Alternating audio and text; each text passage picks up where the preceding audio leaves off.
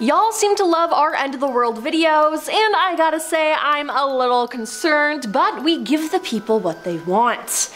Hello everyone, and welcome back to our channel. I'm your host Emily, and today we're counting down part 2 of our list of the top 10 dark end of the world predictions for 2024. Coming in at number 10 is a pandemic. Luke Kemp, a research associate at the Center for the Existential Risk at the University of Cambridge, says the end of humanity is far more likely to be brought about by multiple factors, a pileup of disasters. But one of those huge disasters could be another pandemic. Though apocalyptic movies often turn to viruses, bacteria, and fungi to wipe out huge swaths of the population, a pandemic alone is unlikely to drive humanity to extinction simply because the immune system is a broad and effective defense, says Amish Adalja, an infectious disease physician at the Johns Hopkins Center for Health Security. A pandemic could be devastating and lead to severe and upheaval. The Black Death killed 30 to 50% of the population of Europe, but it is unlikely that a pathogen would kill all of humanity, Amish says. Yes, an infectious disease could kill a lot of people, he says,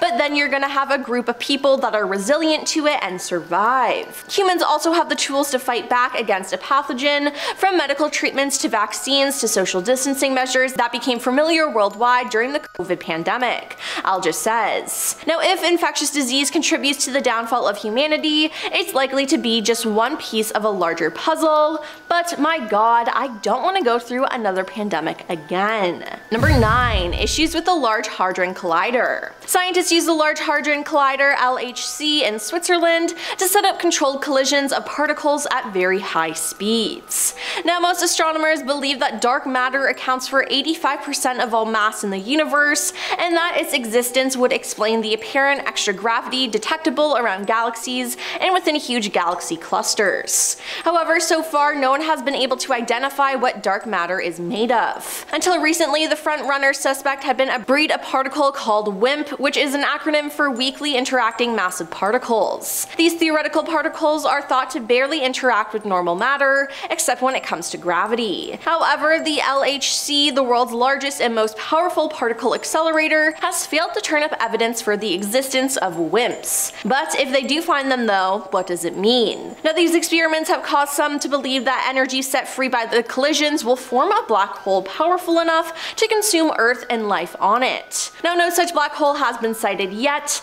and several high-profile studies have concluded that no such dangers are associated with the experiments conducted at the LHC, but who knows what could happen in the future. Number 8. Turn off the computer. You've heard the theory that we all live in a simulation, right? The simulation theory, first proposed in 2001 by Oxford philosopher Nick Bostrom, has recently spread across the app TikTok after TikToker Heidi Wong posted a video that introduced the hypothesis and argued that we're more likely to live in a simulation than reality, citing recent advances in video game graphics as evidence. Out of all these simulations, there's only one base reality, so statistically we're more likely to be in a simulation, Wong argued.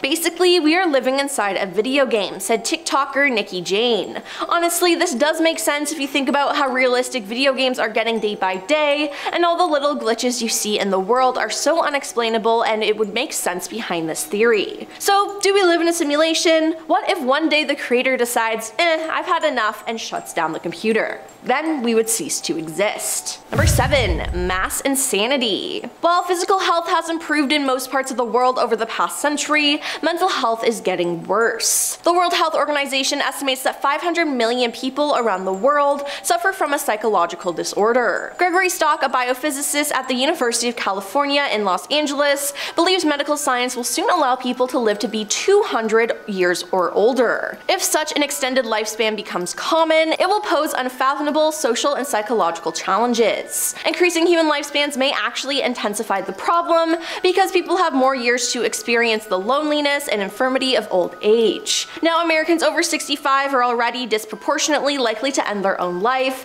and perhaps 200 years of life will overload the human brain, leading to a new kind of insanity we haven't seen before. Number 6. Collapse of the vacuum. In the book Cat's Cradle, Kurt Vonnegut popularized the idea of Ice 9, a form of water that is far more stable than the ordinary kind, so it is solid at room temperature. Unleash a bit of it and suddenly all water on Earth transforms bones to Ice 9 and freezes solid. Ice 9 was a satirical invention, but an abrupt, disastrous phase transition is a possibility. Very early in the history of the universe, according to a leading cosmological model, empty space was full of energy. This state of affairs, called a false vacuum, was highly precarious. A new, more stable kind of vacuum appeared, and like Ice 9, it quickly took over. This transition unleashed a tremendous amount of energy and caused a brief runaway expansion of the cosmos. It is possible that another, even more stable kind of vacuum exists, however. As the universe expands and cools, tiny bubbles of this new kind of vacuum might appear and spread at nearly the speed of light. The laws of physics would change in their wake, and a blast of energy would dash everything to bits. Number 5. Environmental toxins. From all over the world, modern history is filled with frightening examples of the dangers of industrial pollutants. But the poisoning continues. In major cities around the world, the air is thick with diesel particulates, which the National Institutes of Health now considers as something that may increase your risk of cancer. Heavy metals from industrial smokestacks circle the globe, even settling in the snows of Antarctica. Intensive use of pesticides in farming guarantees runoff into rivers and lakes, and in high doses, dioxins can disrupt fetal development and impair reproductive function. And dioxins are everywhere. Every year, NIH adds to its list of cancer-causing substances, and the number is up to 218.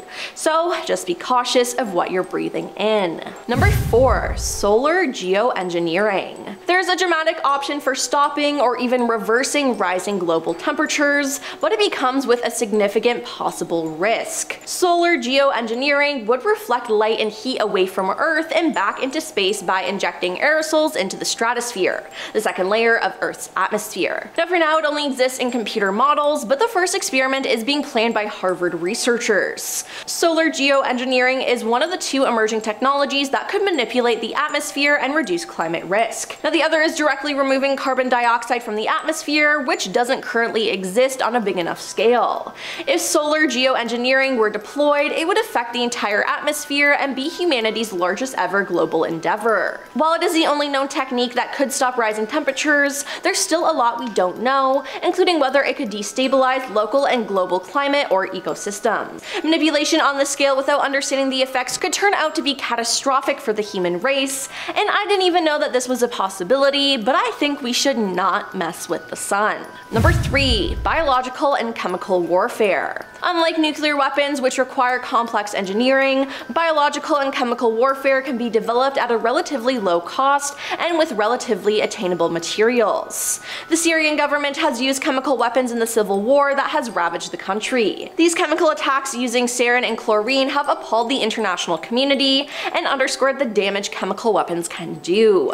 Weaponized toxic materials could do tremendous harm to the localized target, say if the toxins were released into the air or into the water supply.